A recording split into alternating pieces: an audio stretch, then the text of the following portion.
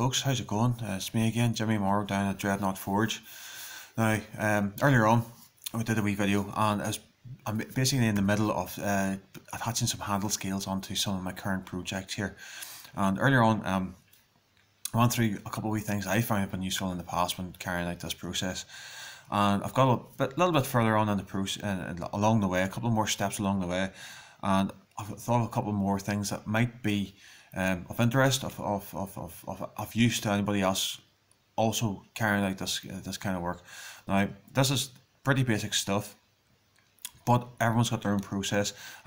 Perhaps something in here might just might be useful to somebody out there doing the same kind of thing. Now, earlier on, I was working at these bow cut scales, stabilized bow cut, red G10 liners in. At that time, I was measuring out the pinholes using the tang of the knife itself, using the pinholes here attached to the scale and using that to drill the holes. Very basic. Since then, a couple of wee steps that I find very useful and important when I'm doing it, trying to shape the scale as much as I can down to the outline of the tang that I've joined just after I've drilled the hole. So basically scribed in a line in where the outline of the blade will be, and just basically trying to take it down as much as I can at this stage to that line. That means when the scales go onto the steel, you can see any gaps appearing, anywhere it's uneven, and it's easier to see and correct that at a stage where it can be helped. The next step, finding out how far up the castle of the blade or front of the scale will go, taking the edge down to almost the final thickness, not the final thickness but quite close to it, because at this stage it's a lot easier to work with the scale on its own rather than when it's on the knife, and you risk damaging, scraping like a polished blade on using abrasives, using files, using whatever, where it's a lot easier when you're just working with the steel material as opposed to trying to avoid scraping the front of the knife. So taking that down close to where we want to. Before I attach the scale, I will polish that surface, this wee part here, because it's a lot easier to do it. Again, it's a lot easier to do it when you're just working at the edge of the wood, not trying to avoid scratching the blade as well. Inside the liner, drill a lot. You can see the lanyard hole and the two pinholes. Now, drill these extra holes here. Now, again, this is quite basic. It's quite widely used, but just in case it's used to any of you guys, basically do this so it gives the epoxy I'm going to use to attach the scales. Some are to gather, some are to add like a mechanical strength. It's a common term, like epoxy pins. So it's just gives it somewhere to go and gives it somewhere to basically add its mechanical strength between bonding the two surfaces. Because we want a nice tight fit, we have to put a good bit of pressure between the steel and the liner or the scale. And if you squeeze out too much, you're not getting as much mechanical adhesion as you want, but you don't want any gaps in there. You want a nice tight fit between steel and the liner and the scale. Now, just doing that, I think it gives it, you get the maximum adhesion with the bonding between the epoxy and the steel. Now, these wee liners are 1 mil thick. I like to drill just slightly past the liner, so I can see wood at the bottom. Basically means that the epoxy that I'm using, it's binding into the wood itself, and we're not relying on the epoxy between the scale and the liner itself to keep things stuck together. These wee kind of like wee pulls are like binding the material as well. So I don't know how much that helps, but I believe it might be of benefit. My next part will be, let me see, I've got some brass stock. In this project I'm using pins. Now, I've bought this brass stock comes in, well, I buy in 30mm or 30cm length, 4mm stock, okay, quite standard, and an 8mm lanyard tool, brass lanyard tool.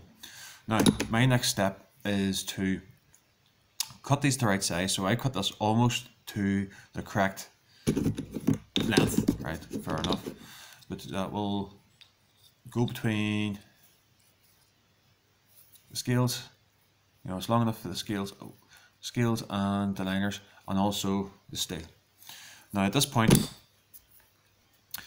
the ends of the scales, because when you're cutting sometimes it swells up, and basically have to file it down to size, and also just make sure that it's a smooth fit. It'll fit within the pinholes I drilled earlier on. Now it's 4mm stock. I've used a 4mm bit to drill my scales. That doesn't necessarily mean it's going to be a smooth fit. It doesn't necessarily, that this is 4mm stock, it doesn't necessarily mean it's bang on 4mm. It's sometimes 4.1, 4.2. Now, this is a time, you know, fitting up and prepping before you're gluing up. It's a good idea to make sure everything fits like that. Like at this stage, I cannot make, you know, it doesn't want to go in there on its own accord. Now, discovering that now before you've got epoxy on everything and it's starting to set, you know, that's a bit of a nightmare. So work that out now. What you want is, well, what I find to be, you know, the best method is to make sure at this stage that when we're working our pins before they glue up, we're getting them the right size, so it's just flush with the surface of the handle material of the scale, so that we're going to use clamps to keep everything clamped up and pressure on, so allow the epoxy to set and not like anything like kind of like, you know, come away while the epoxy setting. If you have them nice and flat, nice and flush with the pinholes, that means you can clamp up and exert pressure right across the whole scale and keep things nice and tight. Get a nice flush finish between the scale and the steel. Finish off the, you see here, this is one that was earlier on. Okay, I've polished up this one, I've sanded up this one nice and flat. This one I haven't done quite yet. Now you can see around with the glue, just a couple of wee jagged edges, some of the drill holes. This is where our granite plate comes in, emery paper. And it's just a matter of getting it nice and flat, making sure those rough edges of the holes nice and flat, they're taken away. The glue, any ridges, anything that's like it's not perfectly flat as you can make it, is cut down. You know, we want a nice flush finish between scale and steel. Now, sometimes when you're working with small pins, they're quite fiddly, they're quite hard to get hold of. I find this wee tool. Now, this one I made myself. It's a copy of a jewelry maker's bench pin. Now it's something that I clamp onto my bench, and you can see here there's a notch used for, basically allows you to use a broaching saw or a jeweler saw. There's a wee notch so you can like clamp to hold the material down and saw at it. It's quite handy.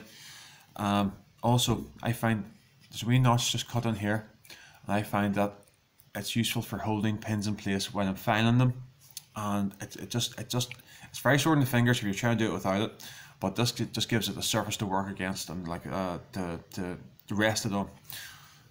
Hope that's of use to you. You can buy them in jeweler suppliers, but something like that there, for as much as I'm using it, does the very, very best. So that's them. Get these cut to size, get them flattened off, get them nice and flush with the pinholes, and then consider getting it glued up. Now you can see here, we tip I picked up from Anthony Smith and Niels van den Berg. Instead of doing like the holes through the tang of the knife, could introduce some weaknesses in there. After all, the full tang blade is, we're choosing it because it's the strength and the you can depend, you know, dependable, you know, strength from tip to tail, all one piece of steel. Ground out a groove just in the tang, not touching any of the edges, but just down the center, where the epoxy can gather. Thank you very much, folks. I hope this was of use, and I'll see you soon.